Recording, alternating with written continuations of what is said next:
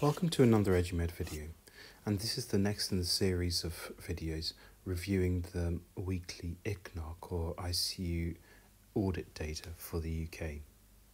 And this is based on the audit data that was released on the 10th of April, which looked at all admissions from the 4th of April through to the 9th of April, and it's cumulative.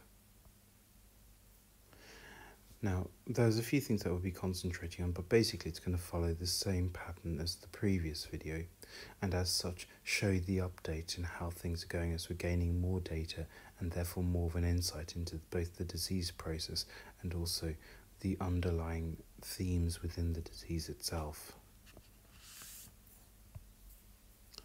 I think the first thing to say is that we've just got more numbers, and it's quite staggering how much things are starting to increase. Again, we've got good participation with the majority of units giving us data.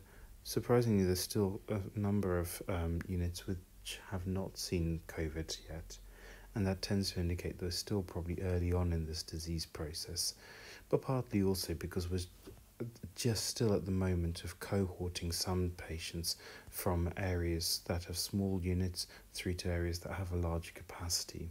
Certainly in London, there's some movement of patients to bigger units, which are able to manage more of these patients and also have a bit more experience with managing these patients now.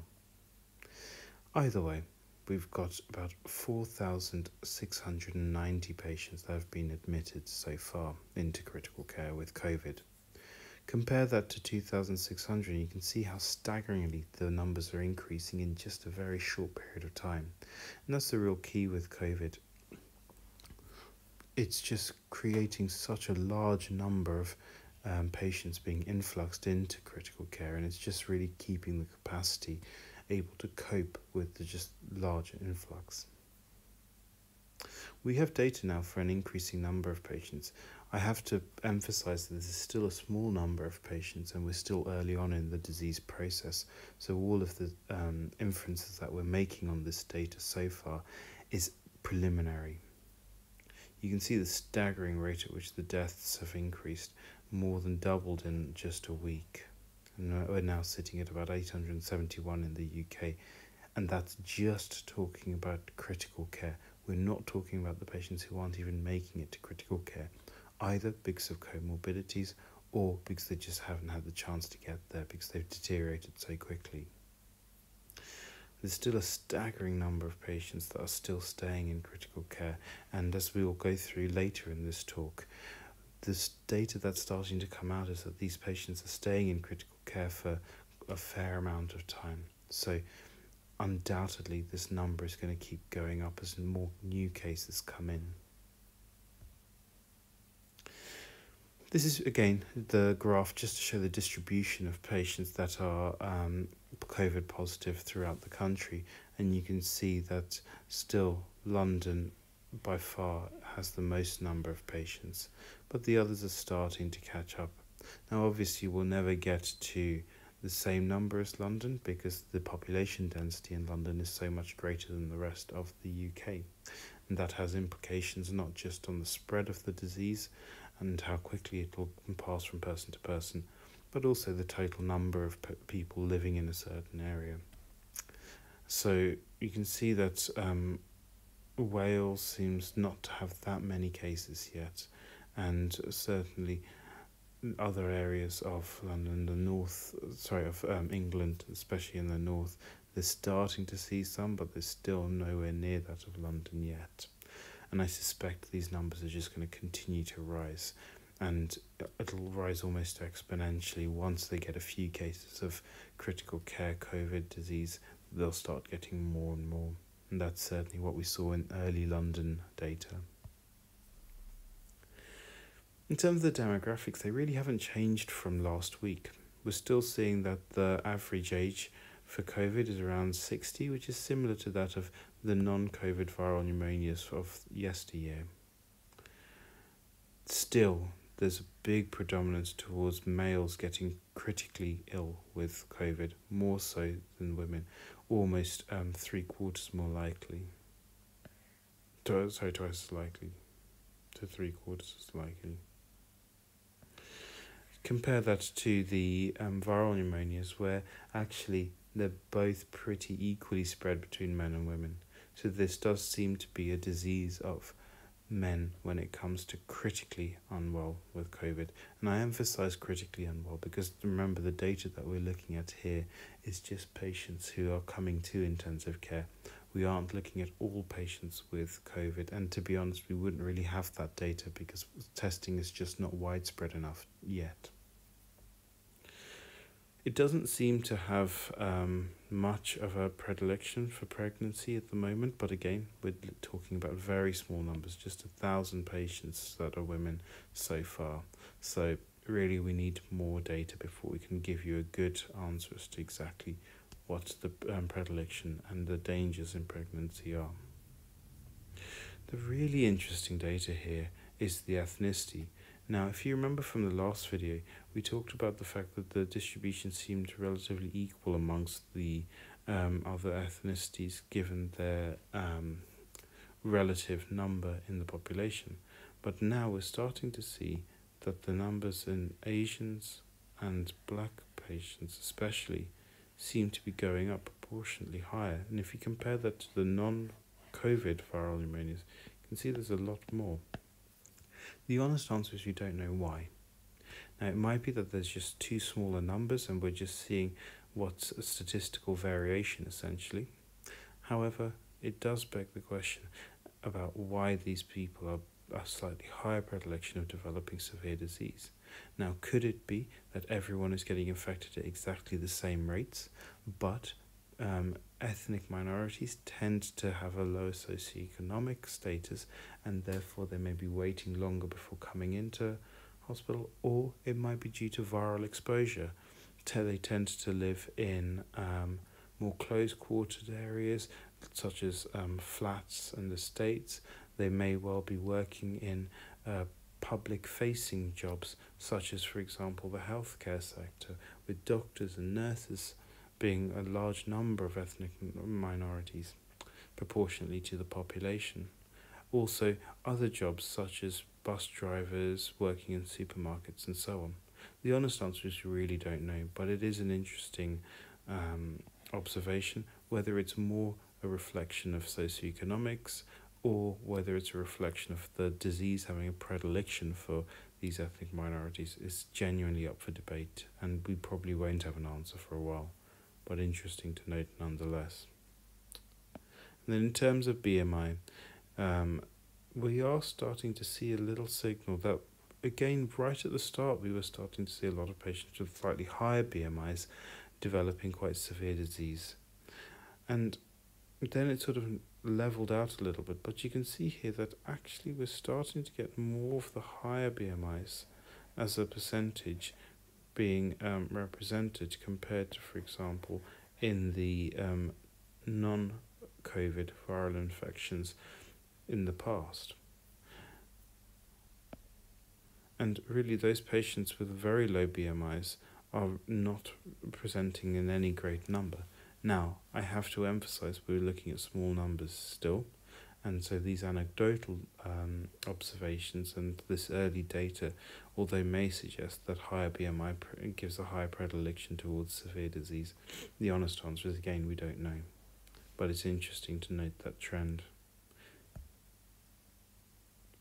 If we look at the age distribution, we are seeing that a lot of different ages are affected, but as always, as we've been saying right from the start, those patients who are older tend to have more severe disease, i.e. coming to intensive care, and the fact that it's dropping off as you get to the older age groups may be more a reflection of selection bias and the fact that we're not admitting those patients with multiple comorbidities or high frailty score into intensive care. So we're probably not seeing a lot of these patients even in this data, because this data is purely looking at intensive care admissions, nothing else. The question of whether the ethnicity seems to be a predilection to COVID is difficult, and this graph and the ICNARC data do try to tease out whether it's a matter of distribution in terms of population. And you can see here in orange is the population matched for the 2011 census. Now, one reason that we might be seeing slightly more ethnic minorities with the disease is because of where the disease seems to be most prevalent at the moment, which is in London. And in London, we generally tend to have more people of ethnic minority background than in the rest of the country. So as the disease spreads to the rest of the country, we might see that it all equals out a little bit more. But it doesn't seem to be outside the realms of possibility. Now, obviously, I haven't done any statistical analyses on this, but certainly just visually, they seemed not to be too different from each other. The darker blue line being that of viral pneumonias, which does seem to be less affecting people of ethnic minorities, but certainly COVID does seem to be following the pattern of the census data, which you can see in the orange, and the bars being the COVID data. Now, as I said, the BMI does seem to be showing that these patients are getting more critical illness. You can see, again, the dark blue line here. This is the patients with non-COVID disease. You can see a shift over towards more higher BMIs for the COVID. And it does, so at least compared to that of viral pneumonia, it does seem to affect the higher BMIs, 25 and above, more so. However, if you then have a look at your orange line here, which is the census data for the general population, you can see that it is following that fairly equally, the bars again being the COVID disease.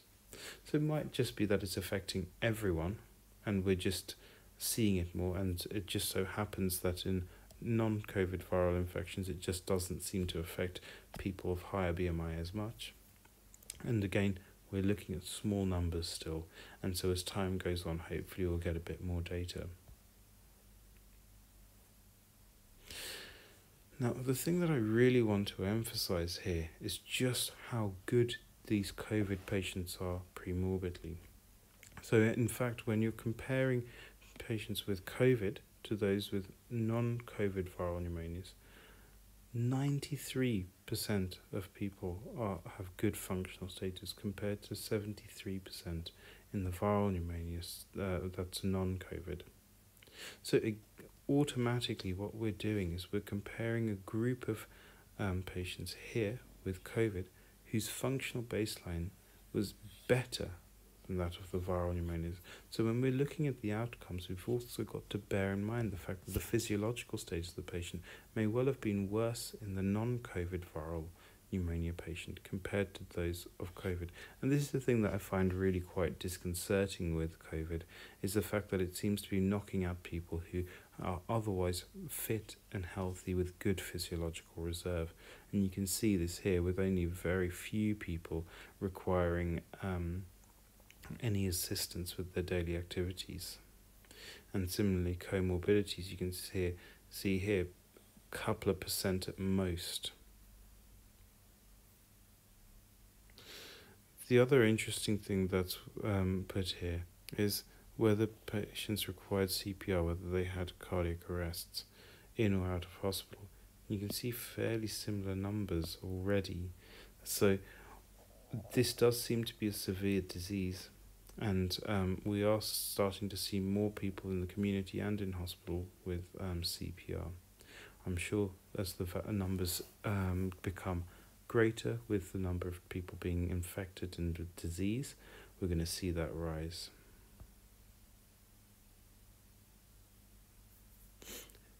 Now, this is just a visual representation of the stay in critical care. And this is to summarize the fact that there are just so many more people dying. But in terms of looking at those who are dying versus those who are discharged alive, as all patients who come to intensive care, it does seem to be roughly equal 50-50.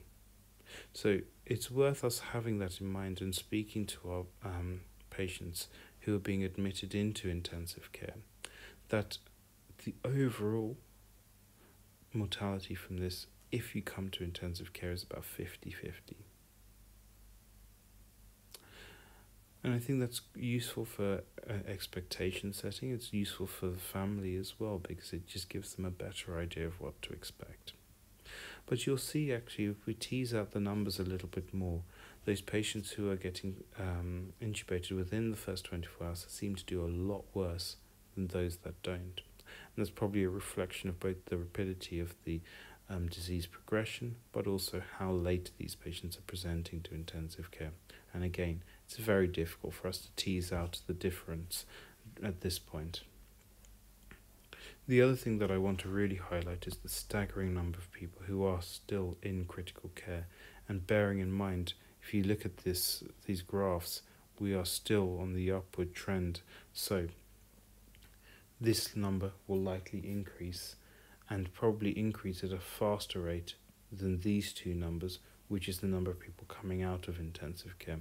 So the key point that I want to make here is the fact that our intensive care bed need is going to go up, and it won't be plateauing for a long time yet, because there will be a lag for all those patients who have made it to intensive care, who then have to go through intensive care treatment, convalescence, and to be discharged.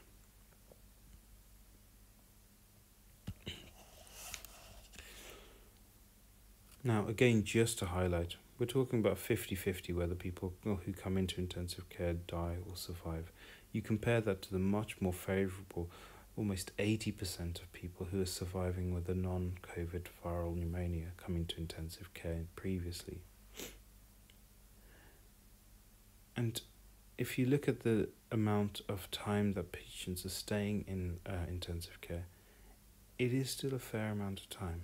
Now, granted, it does seem to be slightly lower than that with viral pneumonia, but if you look at non-survivors, it's about the same. Now, it should be noted that the interquartile ranges are slightly higher for the viral pneumonias, but we're still very early days here with COVID, and so I suspect we'll start to get a better idea of the range as we get more patients, as time goes on, because we just haven't literally had enough time to get a good handle on the time course for this disease. Now, the other staggering thing is just the number of people who are requiring advanced respiratory support. This is patients that are being intubated, ventilated for respiratory failure.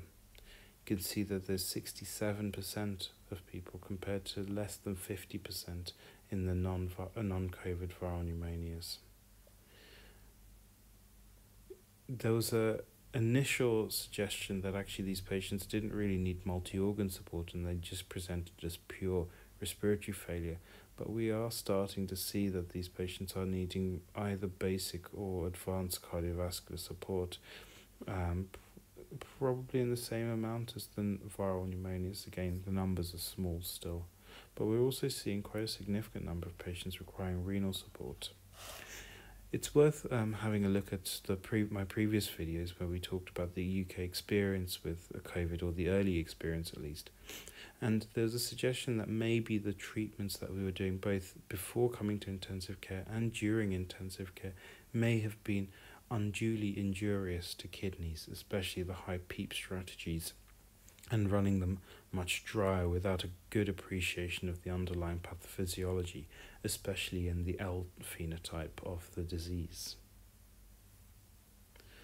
But the key point here is these are starting to look more like our normal intensive care patients who develop a degree of multi-organ failure.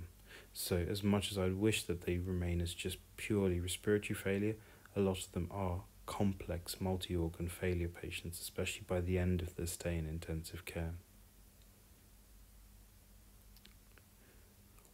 I think it's quite interesting just to look at the number of days on organ support, because really this is going to give us an indication of the utility and the demand that's going to be put on critical care services. You can see here that patients on average are needing 7 days of advanced ventilatory support, i.e. being intubated and ventilated. And that's just the median, with a range of between 4 days and 10 days.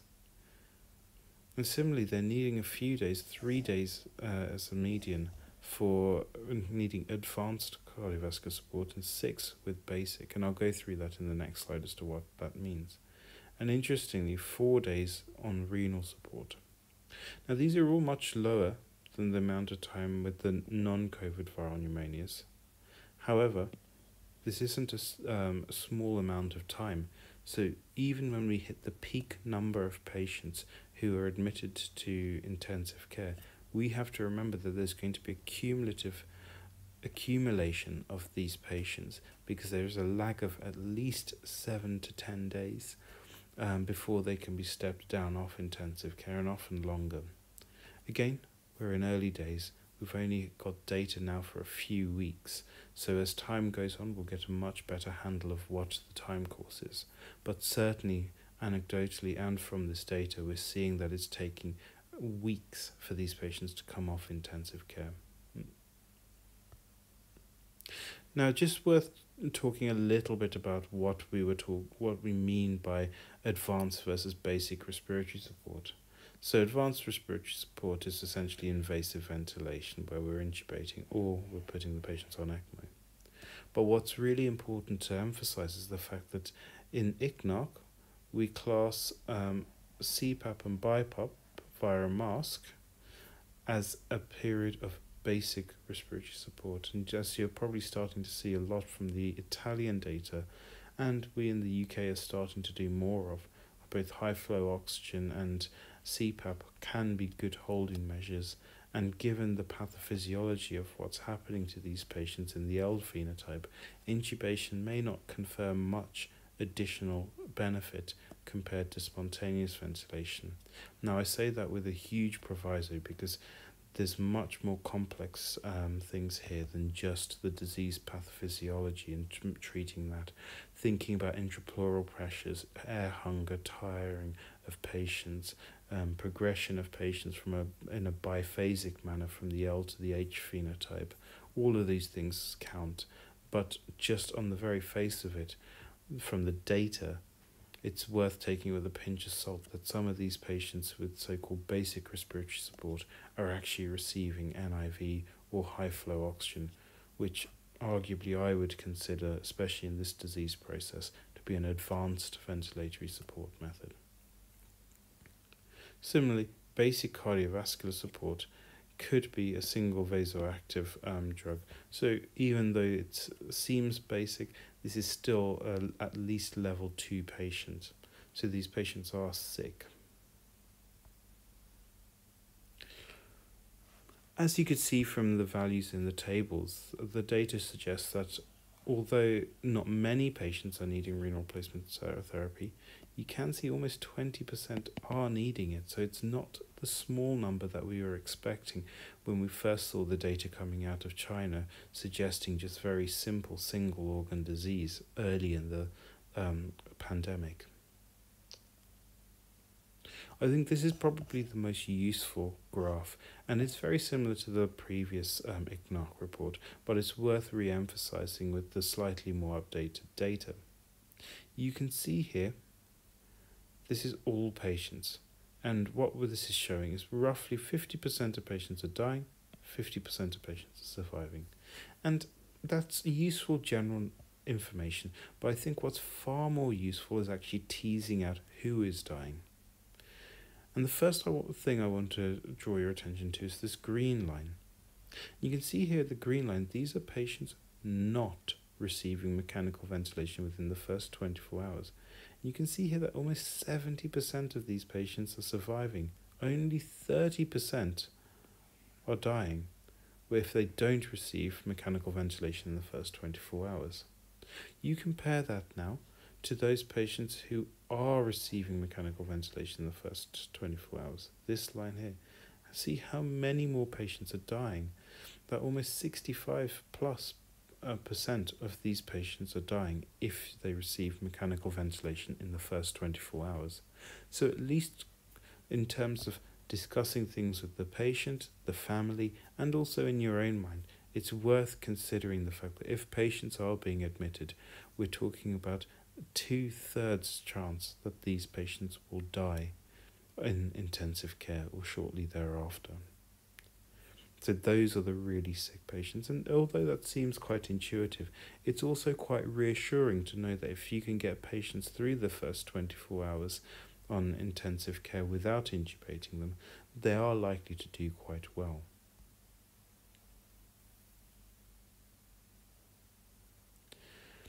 Now, this is the numbers just showing this, and you can see here the staggering difference between those patients who are receiving advanced respiratory support versus those receiving basic respiratory support.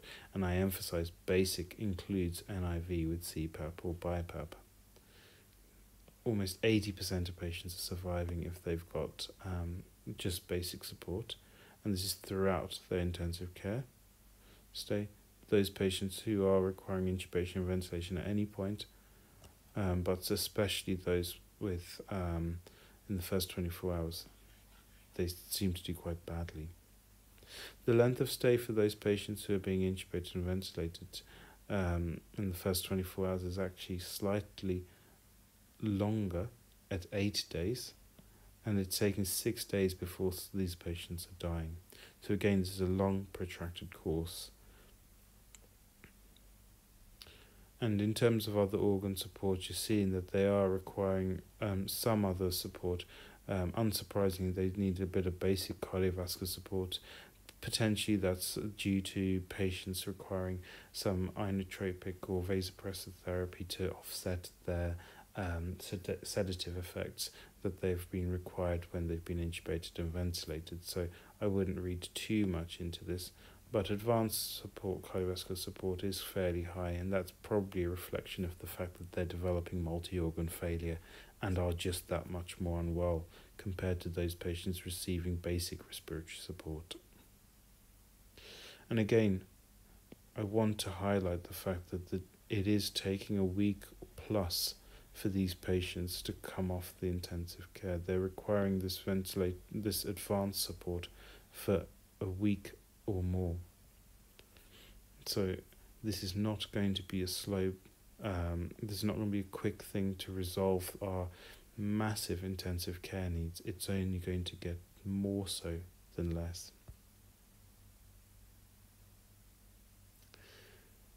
It's worth also looking at the number of the age distribution of those who are being discharged from critical care.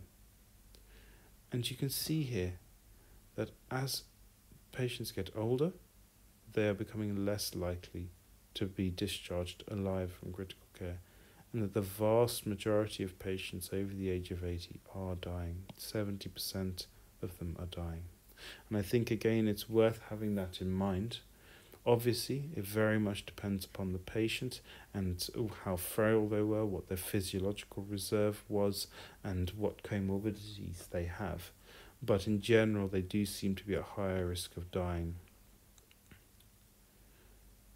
Once patients come to intensive care, the interesting thing is they do seem to be relatively equal in the number of, in the percentage chance that they will die based on sex. And that's interesting because it seems like men tend to develop more severe disease, but those women who develop severe disease are just as likely to die as men are. The BMI, as I said, it's an interesting thing, and we are seeing that maybe compared to the non-COVIDs, we're getting more of the higher BMIs. But what's interesting is the fact that whether if you've got a high BMI, actually the chance of surviving and dying is roughly 50-50. Again, small numbers, but it's suggesting that actually having the higher BMIs doesn't increase your mortality necessarily. But again, take that with a pinch of salt. We need more data.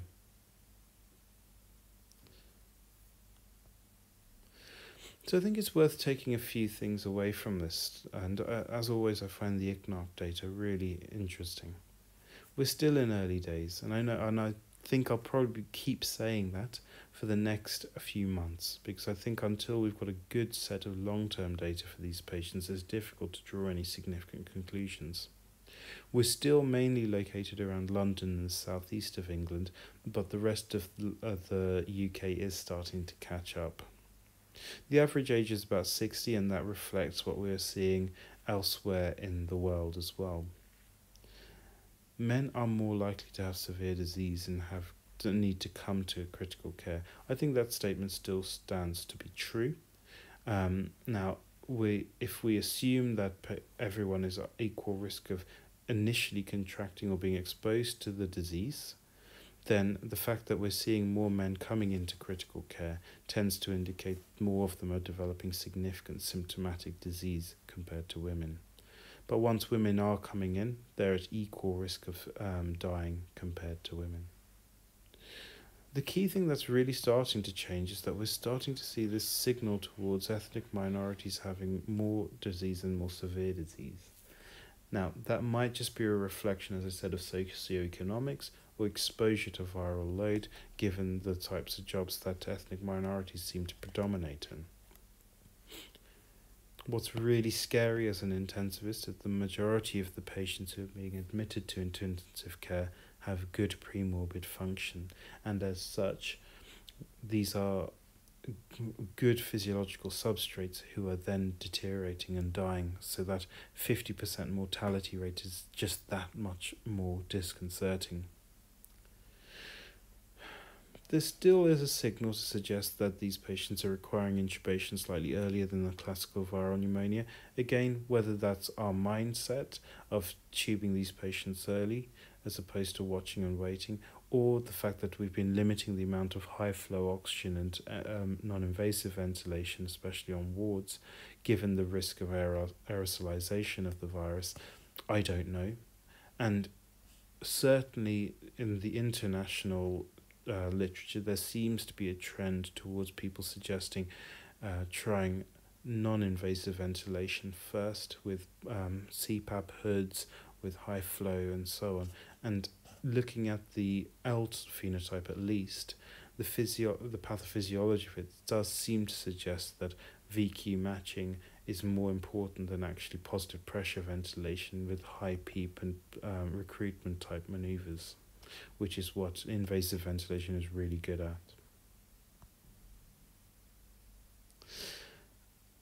The other scary thing is that still about twice as many people are dying as with non-COVID viral infections. The numbers are starting to merge a little bit more, but in general this does seem to be a lethal disease. Many more people are needing to be intubated and requiring advanced ventilatory support compared to that of the non-COVID viral infections. And interestingly, these patients are requiring organ support. The early indications that they were just going to be single organ failures is not so much holding true. And in fact, last week it seemed the same as the flu. Statistically, I don't know whether it's any different, but there does seem, at least eyeballing, that there's maybe even a slightly higher risk of these patients requiring multi-organ support. There's also a signal that these patients are starting to take longer on intensive care than the non-COVID viral pneumonias, and certainly having looked after these patients, I'd suggest that that's probably true. And finally, once in ITU, both men and women seem to have the same risk of death. So overall, we're starting to learn a lot more about this disease. It's difficult because I think the more time we have, the more follow-up we have, the better we'll start to understand the pathophysiology and the time course for this disease. But certainly, I think this is a significant disease. This is a disease that's going to continue on for long after we hit the so-called peak number of cases, given the duration of time these patients are requiring advanced support, be that ventilatory, cardiovascular, or otherwise. And it's going to have an incredible demand on our resources, and as such we need to be careful about what we do. Also, a good understanding of the outcomes, and really starting to think about why some of these demographics, the older patients, the patients with ethnic minorities, why they're slightly increased risk, at least in the data, of having significant disease and dying. I hope you found this useful. I'll continue to review the ICNARC data as it comes out every week and update what it was compared to the last week. And if you've got any suggestions or you've got any comments about any of this, then please put a comment in the comment section below. And also, if you can, there's the actual link to the report in the description. Have a click, have a read through of yourself. I've highlighted the important things, but there's a lot more information there that's really interesting. Thank you very much.